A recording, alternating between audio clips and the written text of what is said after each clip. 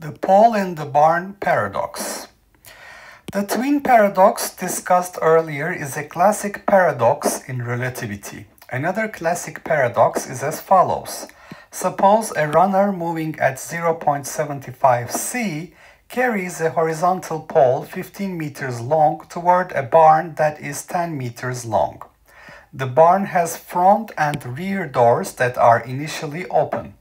An observer on the ground can instantly and simultaneously close and open the two doors by remote control. When the runner and the pole are inside the barn, the ground observer closes and then opens both doors so that the runner and pole are momentarily captured inside the barn and then proceed to exit the barn from the back doorway. Do both the runner and the ground observer agree that the runner makes it safely through the barn?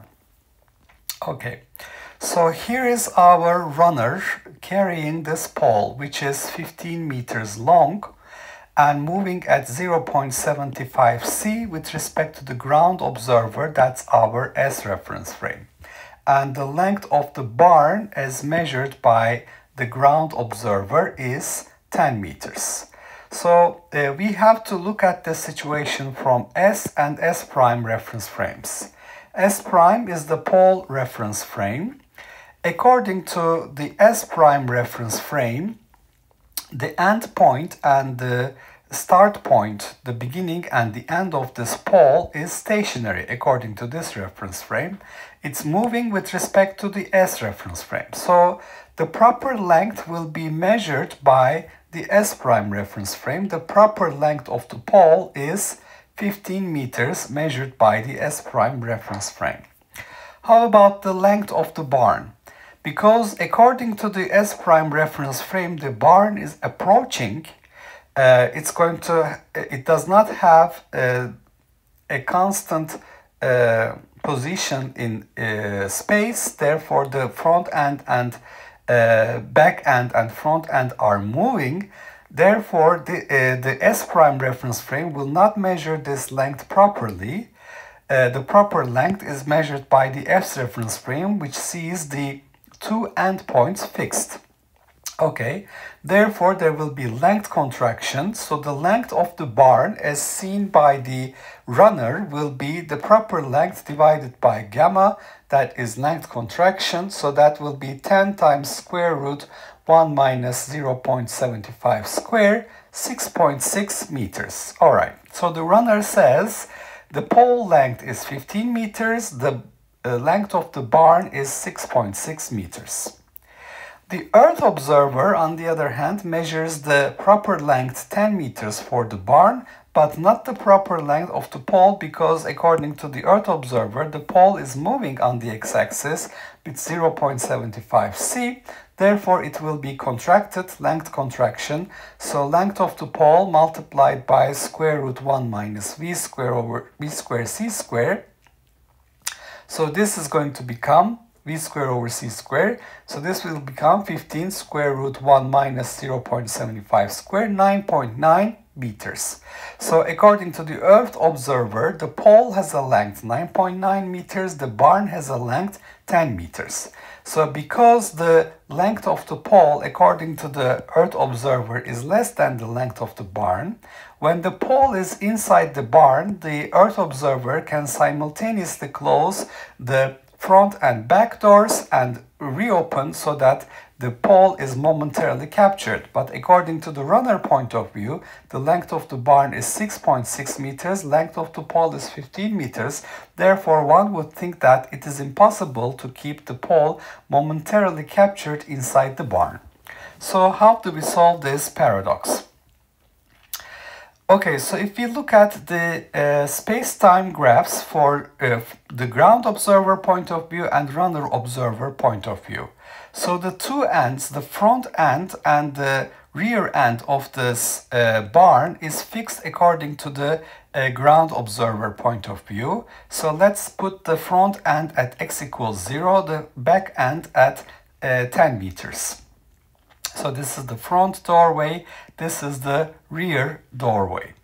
Okay, so as time goes by, the front doorway and rear doorway are not moving according to the ground observer. Therefore, we have only a motion on the time axis, CT. So this will be the green line here.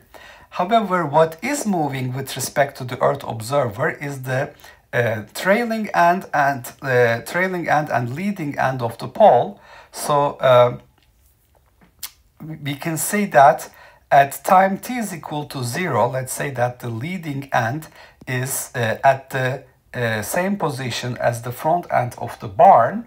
Then we would see that the trailing end of the pole, the other end, because the length of the pole measured by the ground observer is 9.9 meters, would be approximately at -10 or minus 9.9. So to be more specific, this number is actually minus 9.9. All right. And as time goes by, so this leading end, as I said, is at t equals to 0 at the front door. As time goes by, the leading end and front end are moving with 0.75 c, so x is equal to 0.75 ct. So we will have the slope here, 0.75. The leading end is moving and the trailing end is moving with the same slope. All right. So as they move together, we can see that at a certain point in time, the distance between the leading and front end, which is 9.9 meters, it's entirely captured inside the barn, and we can simultaneously open and close the doors. So the ground observer says the leading end and the trailing end of the pole are basically passing the rear doorway and the front doorway. So this is the rear doorway, front doorway, at the same time. Therefore, we can momentarily close these two doors and keep the pole inside. Now, from the runner point of view, what is fixed is the leading end and trailing end of the pole. So the leading end, as I said, is at x equals 0 at time t equals 0, and the proper length of the pole measured by S prime was 15 meters. Therefore, the trailing end would be then at minus 15 meters. So 0 and minus 15. And according to this S prime observer, this pole is not moving, the barn is moving, the barn is approaching. So therefore, we would see that as time goes by, we don't have any motion on the x-axis, but we only have motion on the time axis. So CT, so we will have a fixed position here. Now, the front doorway at time t is equal to 0 is at x is equal to 0 as the pole is entering the barn, and then it's going to move in the negative direction, and then we will have the back doorway also moving in the negative x direction with respect to the runner. So with what speed? Also with 0.75 c, so we will see that front doorway, which was at x equals 0, is basically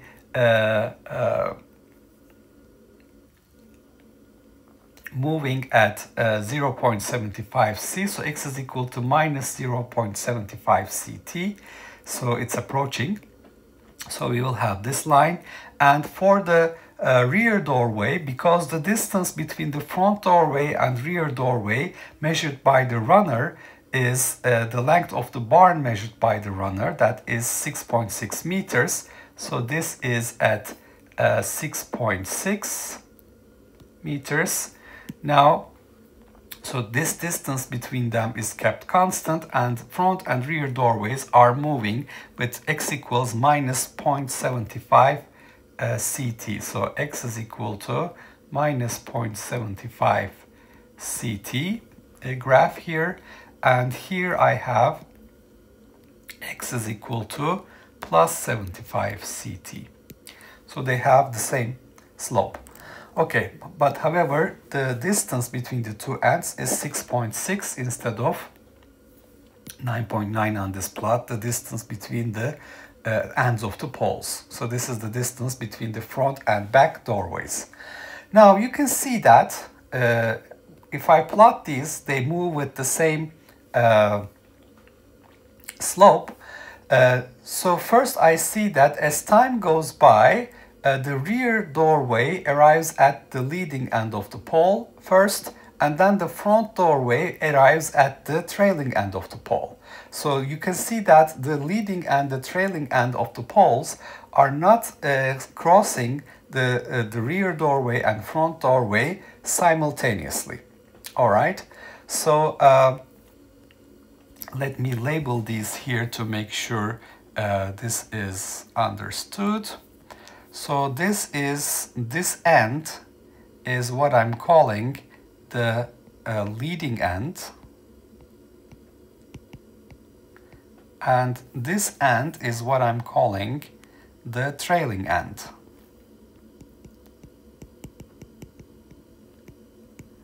Okay, at time t equals to 0, the leading end of the pole is at the front doorway. So this is our front doorway. Front doorway. And then here we have a rear doorway. All right, so at time t is equal to 0, the leading end of the pole is at the front doorway. You can see here, this is the leading end of the pole at the front doorway. And as time goes by, the rear doorway passes the leading end. Okay, so the pole enters, and as time goes by, the rear doorway passes the leading end. So that's this point. And then as we continue, what happens? The trailing end will be passed by the front doorway. So front doorway will be passing the trailing end. Okay, so these two events are not simultaneous. So the intersections at different points, so the opening and closing of the doors is not simultaneous according to the runner. So this explains the paradox. So basically there is no paradox. The ground observer sees that the pole leading ends and trailing ends are passing the front and rear doorways simultaneously, therefore they can be momentarily captured. From the runner observer point of view, the time when the trailing end is passing the front doorway is not the same time the rear doorway is passing the leading end of the pole. So therefore these two events are not simultaneous. So there is no problem with having these doors close to capture it momentarily. All right, so that's what they do not agree on. Okay, so to summarize, after the twin paradox, we have talked about the pole in the barn paradox, where we have a runner moving at 0.75 c towards a barn that is 10 meters in length, measured by a ground observer.